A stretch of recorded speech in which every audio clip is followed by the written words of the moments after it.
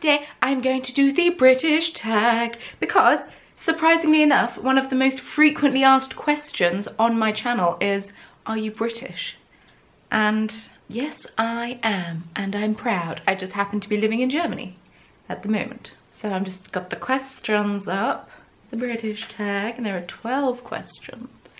And yes, so I need to film this quickly before the building work starts again because I've been having 8 hours of building work going on outside my flat, and it's a lot of drilling, but it's quiet for a second, so I need to get this done before any noise starts again. First question, how many cups of tea do you have a day and how many sugars? This varies greatly depending on my mood. I either drink no tea or I drink 5 or 6 cups of tea. There is no middle ground. So I either drink none of the tea or I drink all of the tea.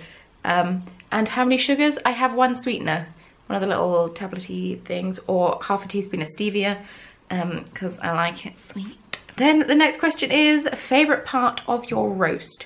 That's a tough one. Favourite part of a roast dinner?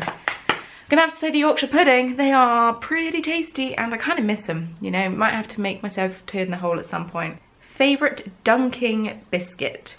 I don't like dunking biscuits in my tea.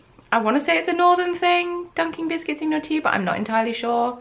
But I don't like dunking biscuits in my tea. I don't want to get to the bottom of my tea and have soggy bits of crumb at the bottom. Not for me. So none of them. None of them. I don't dunk biscuits in my tea. I just drink my tea and eat the biscuits. Favourite quintessentially British pastime? That's a tough one. Drinking tea, obviously, is up there.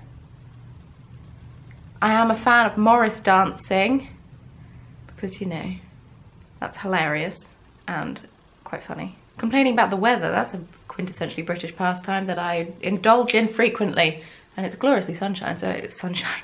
It's gloriously sunny, so I will be going for a walk later. Favourite word? This is tough. I got quite a few favourite words. I'm a bit of a language nerd and I do like words.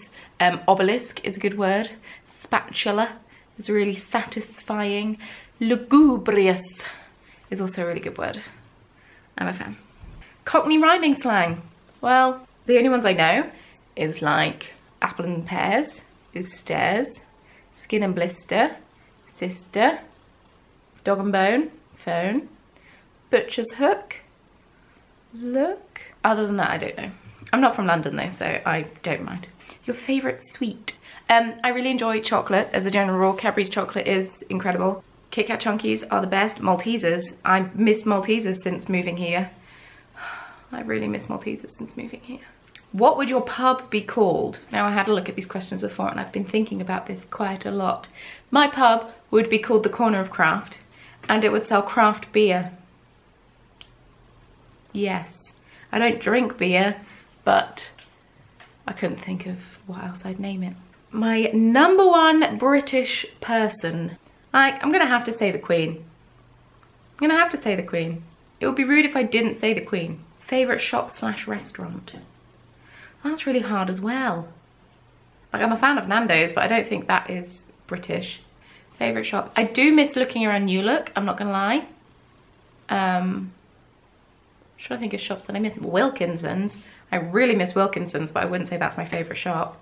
What British song pops into your head?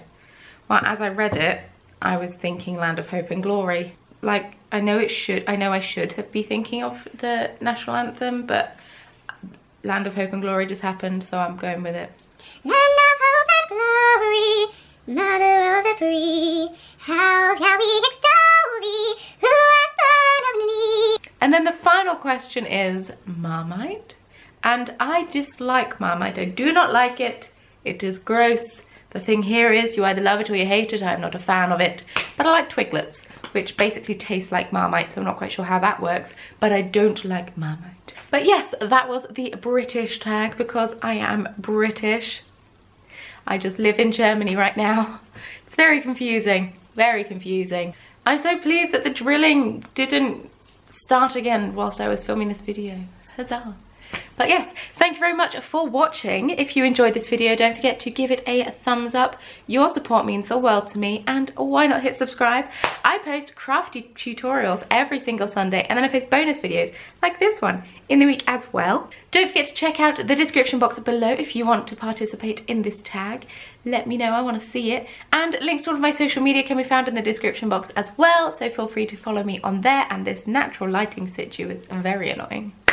Thank you very much once again for watching, and I shall see you very soon in my next video. Bye.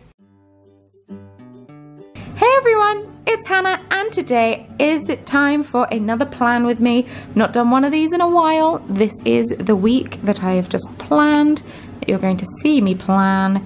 It's like a tea and cake theme. Very exciting. So let's just get on with the plan with me, shall we? Okie dokie.